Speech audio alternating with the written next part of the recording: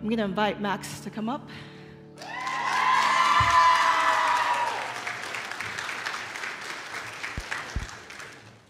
Well, thank you, guys. I'm going to say a quick prayer, and then we're going to get started.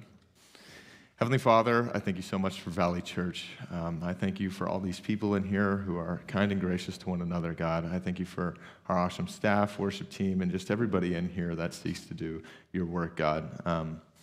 I just pray that you continue to work here at the church, God, and that you would just continue to show your face with all these people here, God. I pray these things in your Son's name. Amen. I'm not going to lie to you guys. I don't know how I'm going to talk this morning because we just had like the nicest little send-off thing for me, and so I'm feeling all different types of ways, and I'm going to be all over the place. So I apologize for that in advance. But for those of you who are standing in the room and you're like, who the heck is this guy on the stage? My name is Max Dequine. I am the Student Ministries Director here at Valley Church, and you actually came on my last Sunday here at the church. So Valley decided that they were going to get their money's worth out of me and throw me up on the stage on the last day to do the message, and so this is you getting all of it right here. So before I just start going through the passage and going today, I just would like to quickly say that I am not only super thankful for the opportunity that I have to be standing on the stage and teaching in front of a church, which is, praise God for that, but I just like to say thank you because it wasn't too long ago, like it really actually wasn't too long ago that I was standing up on the stage and I was looking out and I was like, who the heck are these people? But now, like, I'm standing here and I'm looking out and I'm going, wow, I know people and I'm thankful that I have relationships with them. And, there's been so much good that has happened here, and it really is sad to leave the church. And I guess that's just a part of ministry, but I think that it is a good thing that I'm standing up here and I'm sad and I'm feeling things. So I do praise God for the fact that I see people out there that I know, and I really never could have imagined the ways that God would use me here at Valley Church, and there's just been a lot to look back on. So with that being said, if you guys haven't talked to me or want to talk after the service, I will be here, but after today, it is my official last day, so that is it. Now, to transition rather abruptly, we are going to be continuing looking at the gospel account of John. This is a historical account of the life of Christ, and we are going to be looking at John chapter 18. But before you guys start busting open Bibles and stuff like that, I just would like to quickly review and take a look at where we are in the big picture of the life of Christ and the big picture of the Synoptic Gospels and this account written by the Apostle John. So just to set the stage a little bit, over the last couple of weeks, we have been looking at Passover in ancient Jerusalem. That is what is going down during this time. And as many of you probably know, this is the biggest celebration that the Jews had during that time. If you want to put yourself in there, everybody in the city at this time would be making preparations for Passover. I don't know what kind of decorations they have going on, but people are excited because this is a big week in the city.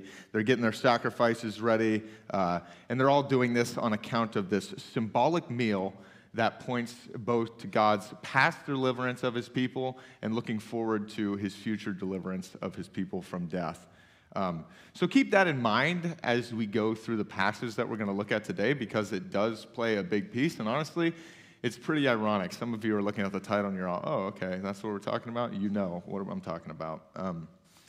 And so, as we've looked at over the last couple weeks, Jesus has actually just celebrated this Passover meal with his followers, and he has pretty much given them somewhat of a final breakdown of the game plan before they are heading out from there.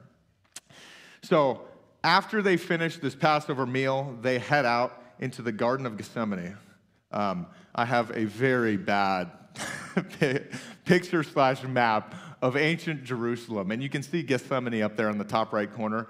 But they head out of the city to a very real place called the Garden of Gethsemane, and many of you know, and we just went over this, Jesus here is praying to the Father concerning his fate, and then in this twist of events, he gets betrayed by one of his followers, Judas, and they come and they take Jesus away. And so Jesus, who already knows that all this stuff was coming, was ready. He had predicted it many times, but I just would like to point out that Jesus here is going to be having a long night.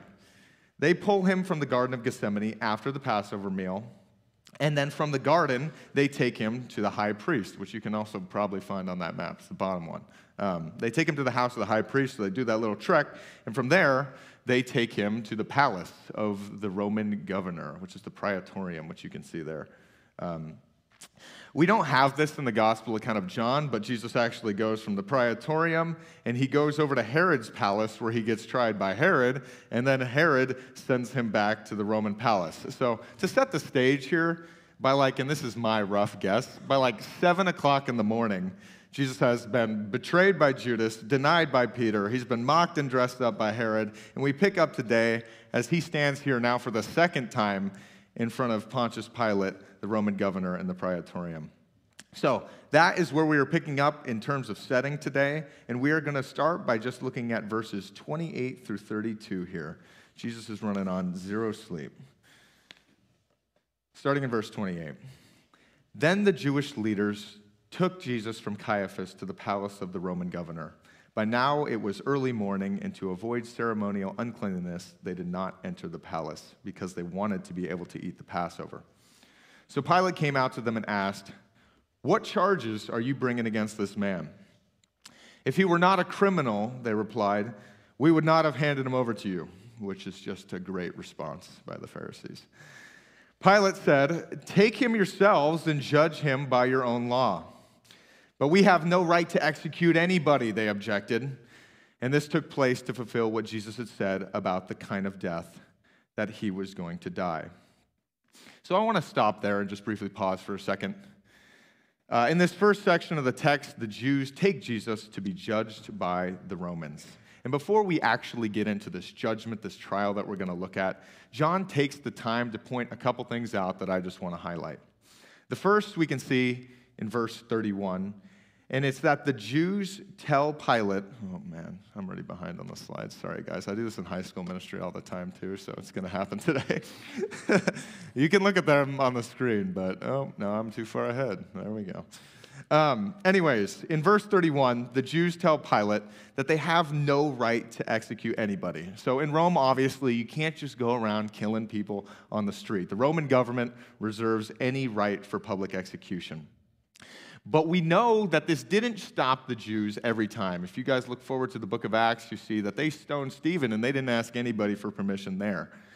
So they did this for a reason. And the second point that I want to look at very quickly is that they did this for a particular reason, and that reason was that they wanted him to be crucified.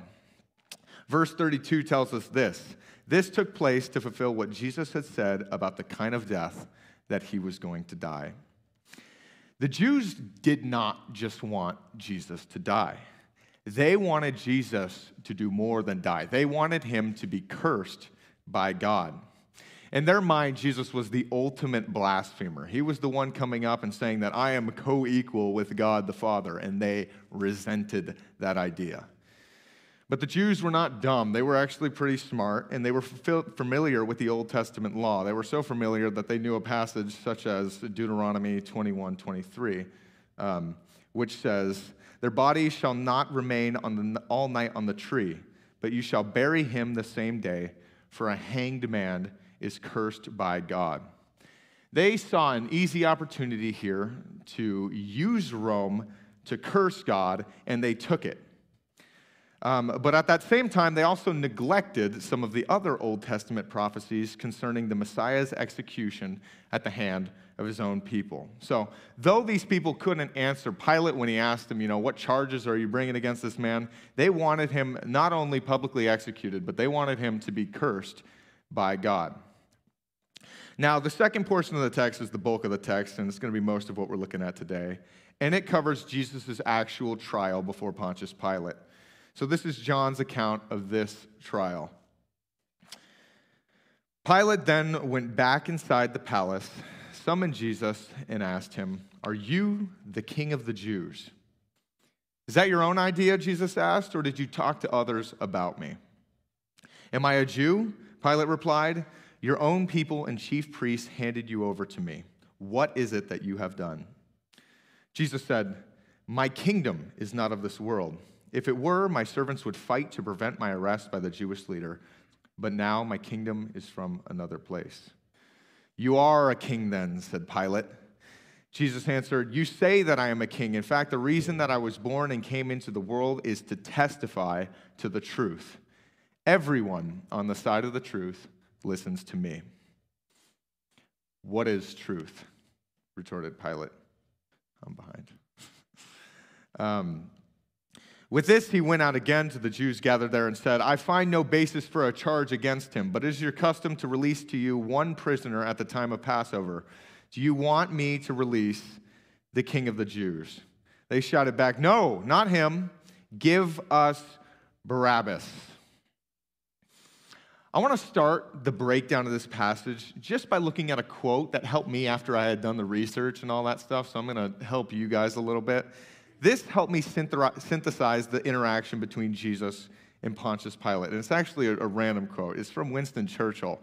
And what he says is this. He says, "Men stumble over the truth from time to time, but most pick themselves up and hurry off as if nothing ever happened." Here, Pontius Pilate, the Roman procurator, had an interaction with the truth on an early Passover morning in approximately 30 AD. But he chose to ignore the truth. As we can see by looking at their conversation, Pilate doesn't seem to be too much concerned about the trial before him. He doesn't really care about the innocence of the dude that the Jews brought to him as much as he does the implications of this trial on his position. I just want to show you guys that in the text a little bit. Pilate's questions really do reveal his heart and his concerns. The first thing he says to Jesus is, "Hey, are you the king of the Jews?" That's crazy. It's clear that he wants to know the political standing of Christ before he starts to take any judgment calls on this guy. He wants to know, does he have power? How is this going to affect me? As the conversation continues, you can almost see Pilate's eyes light up when he responds to Jesus after Jesus says that he is from a kingdom not of this world. He says, "So you are a king then." And then at the end of the chapter, when Jesus associates himself with the truth, Pilate makes this famous statement, and he says, "What is truth?" To me, in that sentence, Pilate might as well be saying, "Who cares about the truth?" But from these examples, I think it is pretty clear that Pontius Pilate has priorities that are other than the truth. And this brings me to the first major point that I want to discuss from the text. I know you guys don't have your handy-dandy notes in front of you today, which is my own fault. But I would encourage you, if you would like to write notes, take tabs on these. This is the first point that I want to highlight. The gospel is the foundation for all truth. To reiterate that point, the gospel is the foundation for truth as we know it. Let's go over that. As we look at the Bible here, we see that Pilate ignored what he knew to be the truth during this trial. He may not have known that Jesus was the Son of God, but he knew that this guy was innocent and that he wasn't guilty before Rome. When looking at the full account of this in the Synoptic Gospels, looking at Pilate's trials in Matthew, Mark, Luke, and John, we can see that Pilate declared Jesus not guilty 6 separate times. Yet now at the end, we are sitting here looking at Jesus going, okay, do you want this innocent guy or do you want the guilty guy? Here he is offering him up against Barabbas, a guilty guy at the end. Pilate entertained the mob in condemning an innocent man in the eyes of Rome because of the pressure that was placed on him by the Jewish elites. However, what he probably did not realize is that in standing against the truth in this immediate, specific context, he was taking a stand against all truth for all time. And that's the idea that I want to flesh out. During this trial, Jesus responds to Pilate in verse 37 saying this: "In fact, the reason I was born and came into the world is to testify to the truth. Everyone on the side of the truth listens to me." Track with me here. If the truth exists, which if you're going to deny, you're going to have to make somewhat of a truth claim, the truth had to come from somewhere, right? I think that it does. Logically, whatever is or was the source of truth, it then has to be the standard for all truth. For without a standard to compare something is true or not, truth will not and does not exist. In this passage, Jesus comes out with this crazy claim, and he says, hey, everyone on the side of the truth listens to me. That's pretty outlandish. Imagine if I'm getting on the stage right now, and I come up and I go, everybody on the side of the truth listens to me. I would hope that you guys would boo me out and maybe fire me even though it's my last day.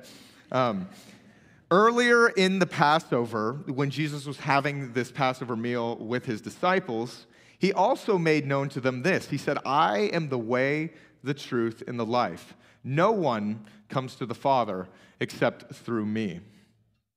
I just want everybody to see in these two examples from the Bible that Jesus is not shy about the fact that he claims to be this one standard of truth. He has already made the claim to be the Son of God, which is a big deal. So if what he is saying here actually does hold up to reality and what we can observe, then Jesus quite literally would be the embodiment of truth itself. So I find it very ironic here that Pontius Pilate comes out with the question, what is truth? Because if Jesus is actually innocent in this situation and his claims to be the king of the Jews are truthful in any sense, and Pilate is saying, yeah, I could get down with that, like, yeah, I agree with that, and he's supporting him in that, then by his own assessment, Pontius Pilate is having a conversation with the creator of all truth. So just to reiterate that one point that we were going over very quickly, the gospel message, Jesus' death and resurrection, if it can be proven, if it is, empirically verifiable, is the foundation for all truth as we know it, because that would make Jesus God. Before I get going to the second large point that I have this morning, I just want to point out one more quick thing that stood out to me about Pilate's response to the situation confronting him. I think that he made it pretty clear, and when I envision Pilate saying that quote, what is truth, I imagine it being like, what is truth? Come on, like, we don't actually know what's going on here. But what I think that everybody in society needs to understand is that your perception of the truth is shaped by a primary authority, regardless of what you might think about that. Let's use Pontius Pilate as our, example here. Although he's going, what is truth, and he's treating truth as if it's relative in this situation, his ultimate authority was really what was best for him. It was really just political correctness. What was true for Pontius Pilate, what was dictated by the mob, and that happens to be a very popular modern substitute for the truth. People like to just go with what everybody else wants to do, and they use that as their ultimate authority.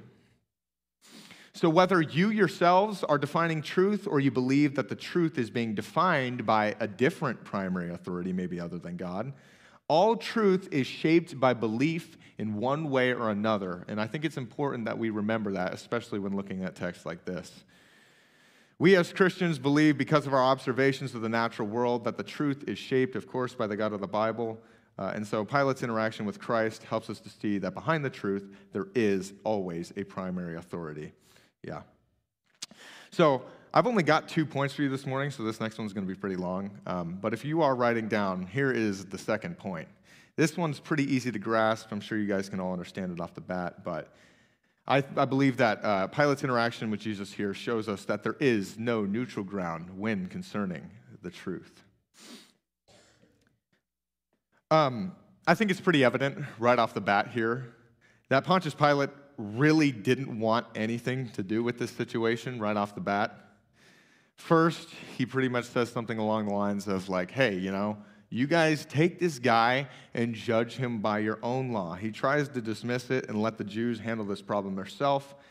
And then when that doesn't work, we see in the account given by Matthew that he tries to take the problem and pawn it off to Herod. So he sends him over to Herod, who had apparently wanted to see Jesus, and Herod goes, "What? I got nothing to say against this dude, so I'm going to send him back to you." Later on in the text, we also see that he doesn't want anything to do with this, because after he's already come to a consensus on the trial, and some of you are familiar with this, Pontius Pilate goes over to the wash basin and he washes his hands as if to say, I had nothing to do with this, like I made my judgment and I didn't do anything here, I'm free of my decisions. But eventually, being the Roman procurator at the time, he is faced in having to make a decision regarding the truth. There really is nowhere for this guy to hide. At the same time, I would also like to note some of the language that Jesus uses in the conversation with Pilate. He forces him to deal with the truth. He forces him to come to his own conclusion on the matter that is happening. In verse 33, John records this. Pilate went back inside the palace, summoned Jesus, and asked him, "Are you the king of the Jews?" Jesus responds by saying this, "Is that your own idea," Jesus asked, "or did other people just talk to you about me?" He's forcing him to come to his own decision. We see it again in verse 37. Jesus, starting in verse 36, we see Jesus said, "My kingdom is not of this world. If it were, my servants would fight to prevent my arrest by the Jewish leaders, but now my kingdom is from another place." "You are a king then," said Pilate. Jesus answered, "You say that I am a king. In fact, the reason that I was born and came into the world is to testify to the truth." As much as Pontius Pilate would have loved to remain neutral in his judgment, he had to make a decision regarding what he knew to be true. Was Jesus truly the king of the Jews? Was this guy standing before him innocent, or was he just another blasphemer, another zealot? I'm sure the Jews brought a lot of people to him and were like, "Hey, condemn this guy." Was he just another one of these guys, or what was he saying true? There was no neutral ground here. As we know, his decision that he eventually made regarding Jesus had massive implications. Likewise, I think it is important to note that all truth, every truth that we find ourselves interacting with, has massive implications. It is a lie to think that we can be like Pilate and just dismiss the truth in a situation, whatever it might be. Let me think of a bad example of that. Say I were to leave Valley Church today, upholding or maybe dismissing the truth that you needed to drive on the right side of the road. I imagine that as I left the church and I took a right on the North Stelling, or a left, I guess, I don't know which way I'd be going, but I would be met rather forcibly with reality of the truth that you can't ride on the left side of the road. There would be some serious implications to the belief that I had concerning the truth. The truth obviously isn't always as black and white as that. It can be a little bit more nuanced. Another example that I wrote down here was that, say I found it true to be that the high schoolers in our room were of lesser value than our esteemed adult congregation here. Obviously, I could tell you that I would be at odds with all the high schoolers here and that they would probably draw a very different conclusion on what was true. There really is no neutral ground when it comes to drawing absolute truths. And so John, in his account, records the final decision of Pontius Pilate in the passage that we read today. When put face to face with Jesus himself, Pilate exchanges the truth about God for a lie, and he simply just chose the thing that he wanted to do, saying, "What is truth?" Or to go back to my own interpretation of that, who cares? There was no lawful reason for Pilate to condemn Jesus, yet he gave him over in what was the greatest mistake of justice that the world has ever seen.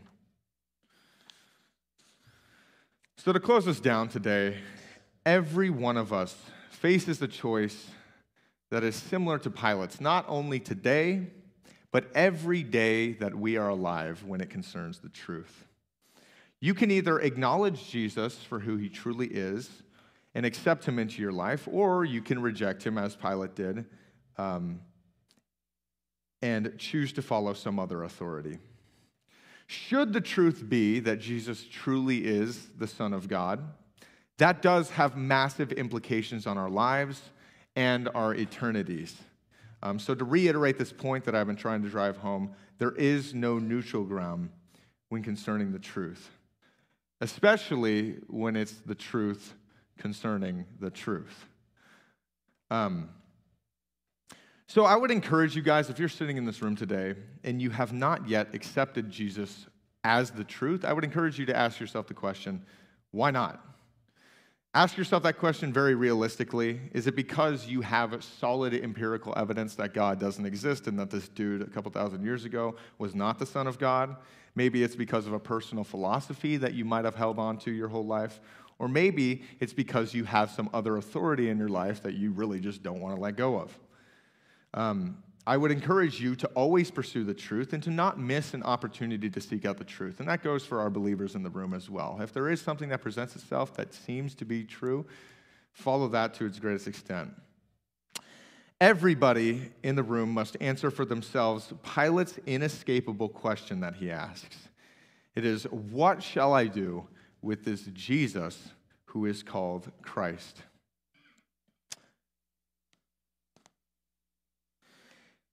If you guys are sitting in the audience today and you have already determined in your own heart that Jesus Christ truthfully is the Son of the living God, be sure that the rest of what you believe falls in line with this reality. Be sure to pursue truth to its greatest ends. For where you find truth, you will find God, who is himself the embodiment of all truth. And so I'm way ahead of schedule right now, but I want to close our time not with just a word from Max. I would like to leave you with the words of Jesus himself. And he says this, and I hope that this will be an encouragement to you. Jesus says this in John 8:31. If you abide in my word, you are truly my disciples, and you will know the truth, and the truth will set you free. Let that be an encouragement as we close today. I am going to say a quick prayer, and then we're going to move on. Dear Lord, we thank you that we do have truth, Lord.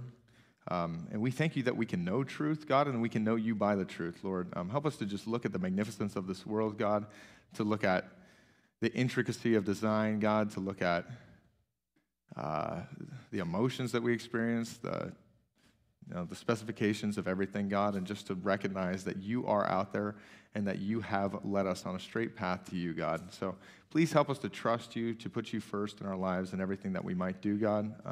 And I just pray that as we stray from the truth, which we will, Lord, that you would be faithful to bring us back and that you would just help us to honor you with our actions, our thoughts, and just all that we do.